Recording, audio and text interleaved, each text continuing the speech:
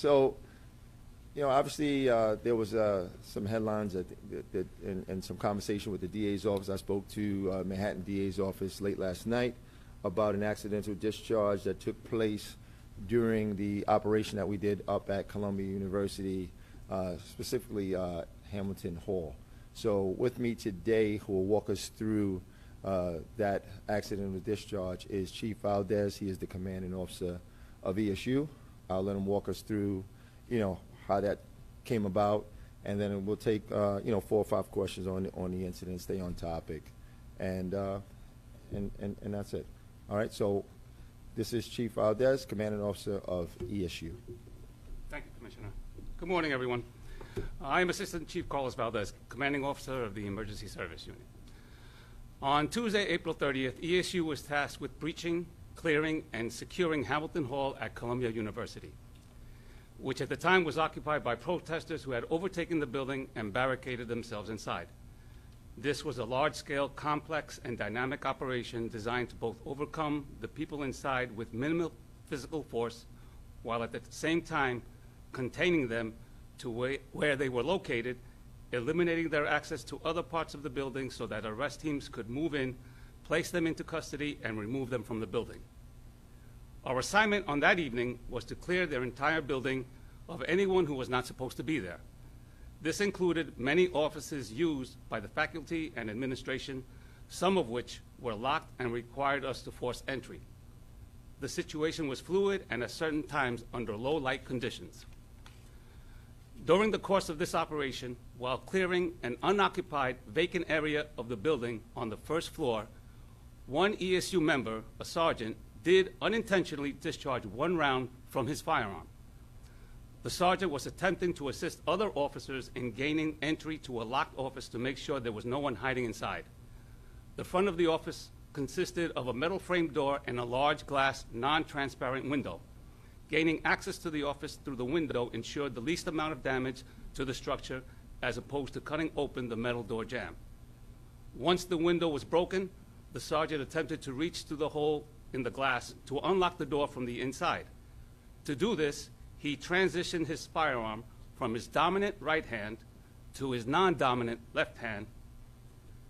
When the sergeant transitioned his firearm to his non-dominant hand, he began to use his dominant hand to gain entry through the window, which is when the unintentional discharge occurred.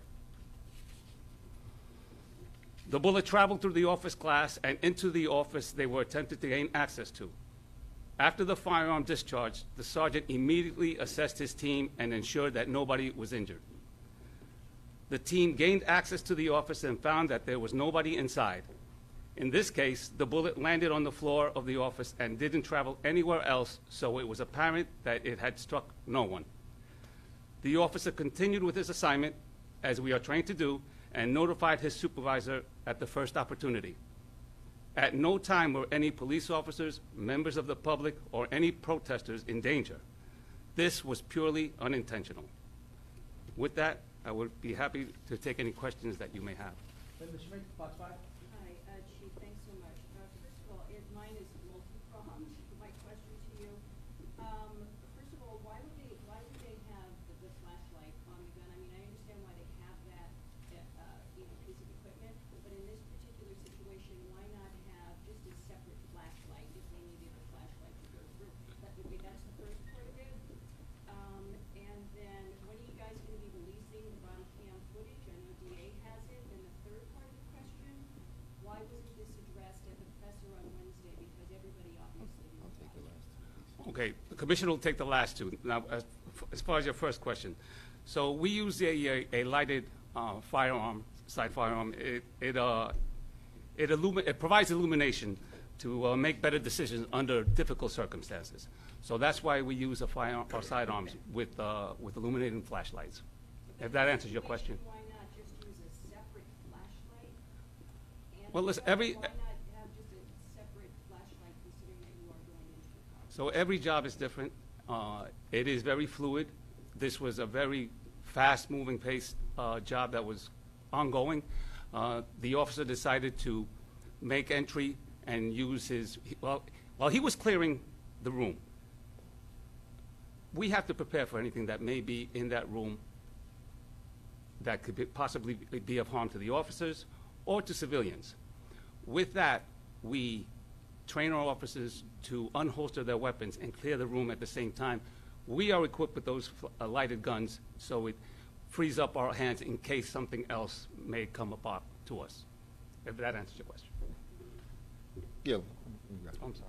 So, Linda, the other thing I think that you asked is the second part was what again? Give me the number 2 question. The second part was, when is the body cam footage going to be released? Yeah. So right now, The DA has so yeah, the DA has it, and we don't have any intention on releasing body cam on accidental discharge. We never do that, and I don't think we're going to do that here just because it's a newsworthy incident. Thing that we're not going to change that protocol. We're not going to release body cam on accidental discharge. Thank you. And then the other part of the question, why didn't you folks address it on Wednesday at the presser? Because obviously everybody knew about it at that point. Why not just talk about it then instead of now? Yeah, I think we could have talked about it, but I don't recall it coming up organically in that press conference. We normally don't do any kind of release on an accidental discharge. I do see how some are saying, hey, this is a operation that people were watching around the country, but our protocol normally on an accidental discharge, and especially when I talked to the police commissioner about it, I asked, hey, anything abnormal about this accidental discharge other than this is a newsworthy operation? Was there anybody in the vicinity of this accidental discharge? Did anybody even hear it? Even the other ESU members didn't hear it. There was nobody in danger. There was nobody struck. And for us, this is a accidental discharge. We average about 8 of these a year. And so my goal here was not to just try and make a story. My goal was to see, is there a story here in terms of, hey, is there something abnormal about this? And it wasn't. But we would have talked about it. We gave it to the DA. And yeah, I knew it would come up eventually because it always does. So it was no rush for us to talk about this. And you have to remember, the same night, the next day, while everybody else is thinking about just, hey, we could have addressed that at a press conference, the reality was that I was dealing with CUNY that night, because when we left Columbia, we went right up to CUNY to clear out another couple hundred people up there. So, no, I didn't make the decision that we wanted to address the accidental discharge at that time, because we normally don't address them, period.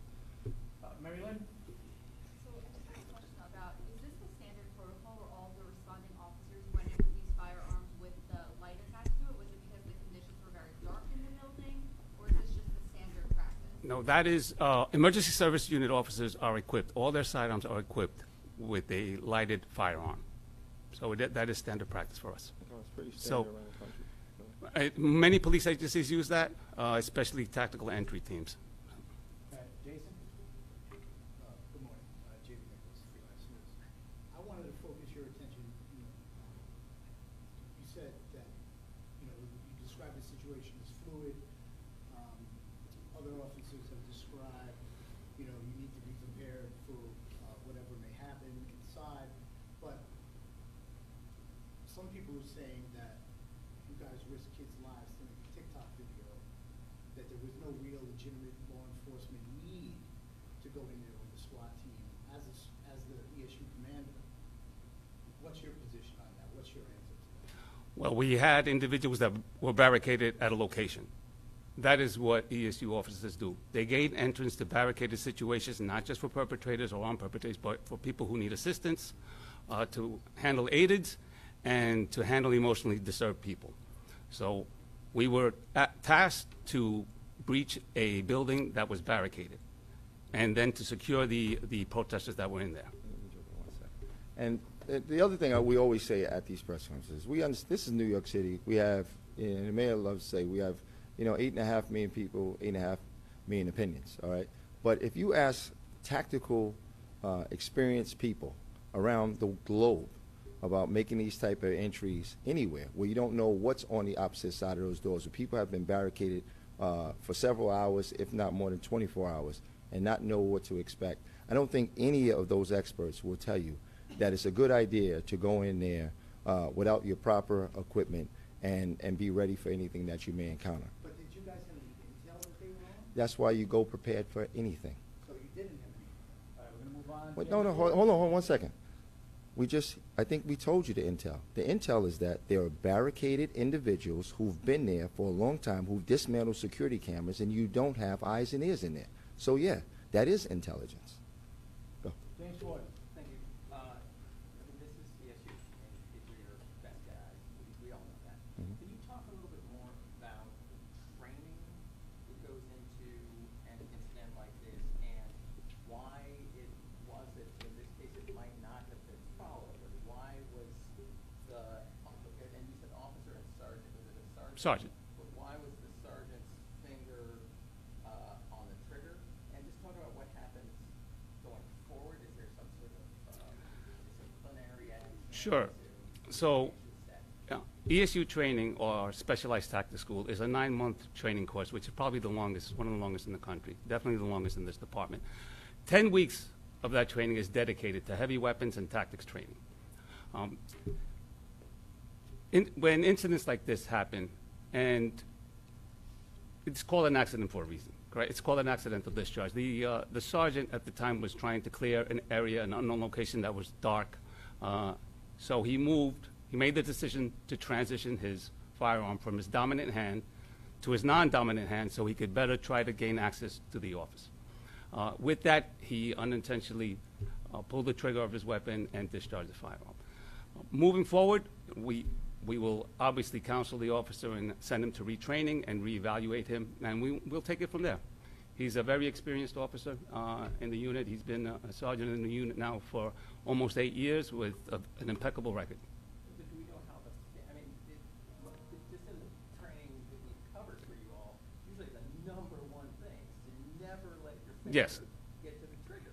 Right. Do we Well, know how that could Well, happen? well, sir, under the conditions, I mean, it's a high-level stress situation. When he transitioned to his left hand, he accidentally pulled the trigger. That's the best I can't tell you. I could get into the sergeant's mind, so. All right, this will be our one last more. question. Hey, Kelly, Jamie, New York hey, one. sorry. Carlos, hold on a second. Carlos, who are you calling on for your New York, question? Kelly, New York one will call. Yeah. Yes, I wanted to ask you, you said it wasn't your decision about releasing the information about the accidental discharge. Mhm. Who made that decision? And I'm just wondering, if it happens regularly, why not then talk about it at the previous press conference? And then I just have a clarification question. Is it every officer that's going to clear these encampments, once you guys are asked to go in, going in with that type of weapon, with the flashlight firearm? Is this something that you guys are reviewing to not use them when you're clearing these other encampments? I'll work backwards. I think the chief said that this is standard for his ESU teams and his special operations people. It is not standard for our patrol people. So, no, many of the patrol people you saw going in who weren't making the breach of the building, their firearms are not equipped with this flashlight. And then your other question was, On the decision, whose decision was it to not bring this topic up? well, it's a joint decision, and it's one in which it's been like that for many years here. I don't recall many requests other than the newsworthiness of it is not the only thing that the police department has to think about. All right, this is an accidental discharge. This is the first time I'm being asked about an accidental discharge, probably in years. I was in DCPI for 4 years prior to this as a lieutenant. I don't recall anybody here asking me about an accidental discharge. So just because it happens at a place where we're doing an operation where now it's at a place where we consider newsworthy, now we care. But accidental discharges happen every single year, and we average about 8 a year, and we don't get requests on them. So that policy has been pretty standard, and if you do ask about it, we'll talk about it, like we're doing right now. Did you say the type of gun Yeah, it we was? good? Oh, With them. okay, sounds good. All right, thank you. Safety on the gun? You can follow up. Just any questions. If